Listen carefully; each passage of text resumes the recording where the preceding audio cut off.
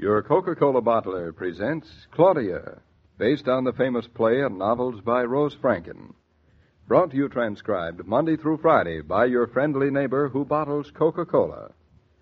Relax, and while you're listening, refresh yourself. Have a Coke.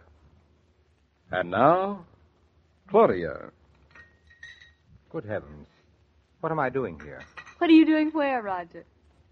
At this breakfast table. I should be on my way to New York. What's the matter with this breakfast table? Nothing, except that it's your breakfast table. Oh, that's a nice thing for a woman's husband's partner to say to a woman. And your breakfast table happens to be in Eastbrook, Connecticut. That is what is so charming about it. We just happen to like ours in Eastbrook. Which is far and wide the best place to have it. Yes, I know, David, but you know, I don't think that Roger is being very polite. Do you? No, definitely not. No. being I'm polite, why, I never... surprised, too. Usually he's the politest man. Maybe he woke up on the wrong side of the bed. We gave him the best bed in the house. Well, for some people, nothing is good enough. First, the breakfast table is in the wrong place for him. Then the bed was uncomfortable. I am amazed, truly amazed. Yeah, just proves you don't know a person until you have him under your own roof. Guess That's so. all. Are you two having a good time? Excellent. I'm glad. Now pass me the cream for my coffee. David, pass him the cream for his coffee. One cream. Coming up, the cream. Thank you. Do you think any explanation he could ever give would ever be good enough, David? When my hospitality is thrown back into my face, no explanation is enough. My sentiments, precisely. Are you two like this every morning, or is it only for my benefit? Because you're company. Then spare me and treat me like family. He doesn't like us, David. Another insult. Oh, Roger. Don't look so confused. We know what you meant. Do we, darling? He meant, what am I doing here in Eastbrook? In this charming, charming house? At this charming, delightful table with these delightful people? Pass the When butter. under normal circumstances I'd be having coffee at my hotel in New York, right? On the nose. Brilliant, my spouse. Is she not? Yes. But here I am, nevertheless, and I still hardly know how it happened. It was the most natural thing in the world, like falling in love. Every now and then, Claudia sounds like a popular lyric. Well, that's at my best. At my worst, I sound like an unpopular one. Anyway, there we were, burning leaves until it was dark. The night was clear, the scent of autumn in the air. You sound like a bad lyric of a popular Oh, song. you disrupt all my flights of poetry. Well, you haven't gotten off of the floor on this one. Roger, you're not sorry you stayed overnight, are you? Sorry? Can a man be sorry for the first taste of strawberries in the spring? For the caress of a breeze on a hot day?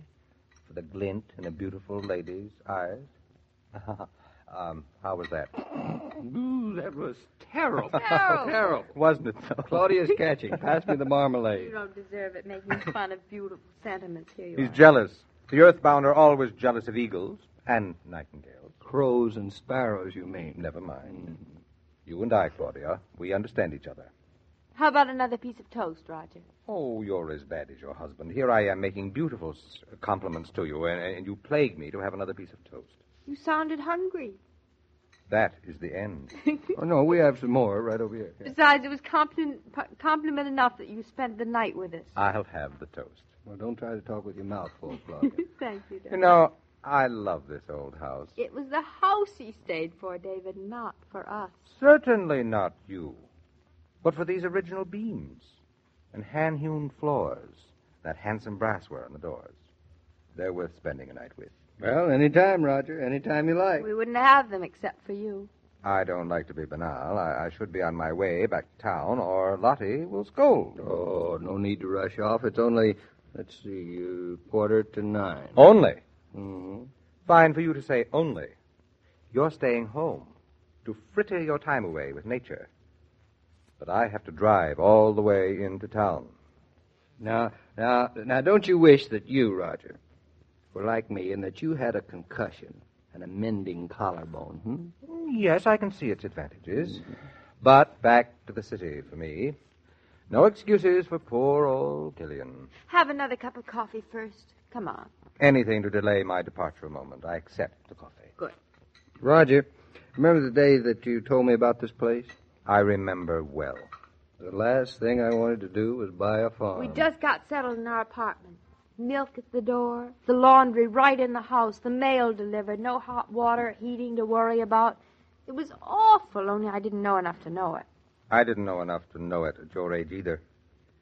But I knew it when I spoke to David that morning. The minute I saw this farm, the brook, the tall elms, the hill beyond the barn, and this house, small, intact, waiting in the bend of the road. As soon as I saw it, I recognized all the things my life had never had. We have those things, David and I. I know, and I'm glad for you. Hang on to them, with your lives. Oh, good heavens, I'm still here. You certainly are. And still talking. You certainly are. What a dreadful old man I'm getting to be. Well, I guess there's no way to delay it any longer. I must be on my horse and back to New York. We hate to see you go, Roger. I hate to go. But I must. Frankly, I'm terrified.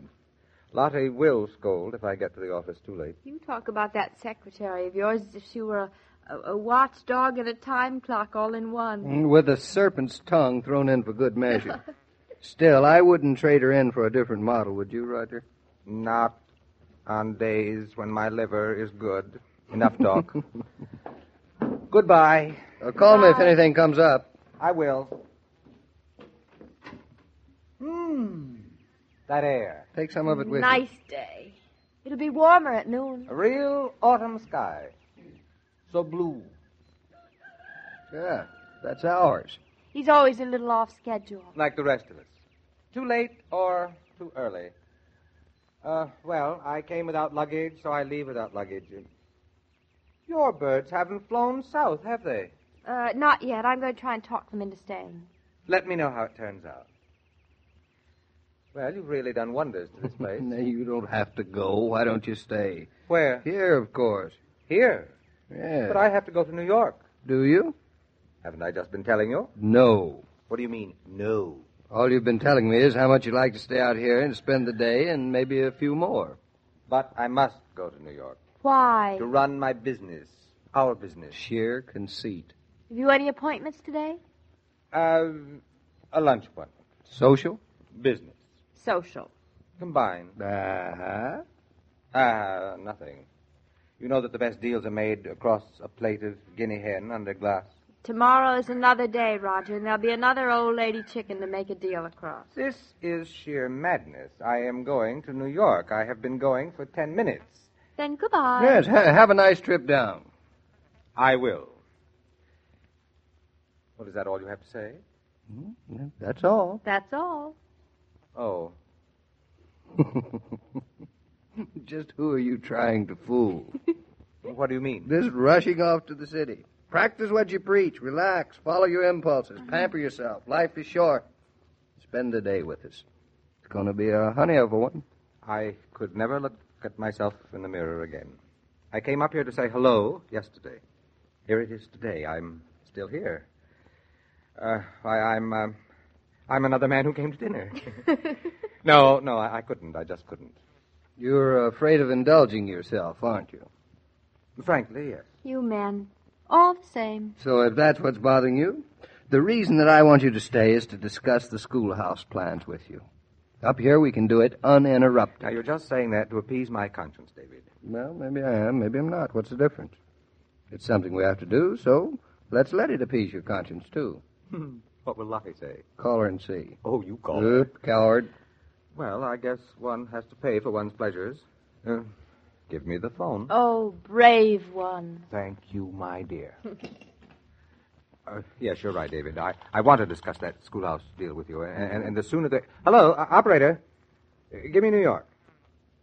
Plaza 9, 4321. We'll get started right after you talk to Lottie. We'll work all morning. Fine. No monkeying around. Great Zeus, we have no time to monkey around. You know that. Exactly.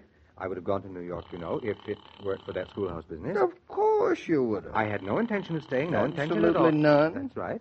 Is this rehearsal for Lottie's sake by any chance? After all, it is a Wednesday, and I don't have to go... Office of Killian and Norton, architects. Good morning, Lottie. This is Mr. Killian speaking. Oh, good morning, Mr. Killian. How are you? Oh, I'm fine. That's good. Bad enough for one half of the partnership to be absent, isn't it? You can't afford to be not feeling so good, can you? No, I can't. Can I? You sure you're not sick? You sound queer. That's because I'm out of town. Really? funny. I talked to California once, and it sounded like the next room. Go on, Roger. Tell her you're snowed in. Speak up. I'm in Eastbrook, Connecticut, Lottie. At the Nortons, are you? Oh, poor you. What did you say? Oh, the Nortons are okay, but the country. How can you stand it on a nice day like this?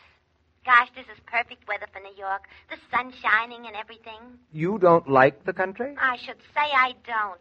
All that air and so many trees. I get claustrophobia. Or is that from dogs? Anyway, I don't like it. When are you coming back? Well, you see, Don't tell me you're stuck out there. Well, in a way, yes.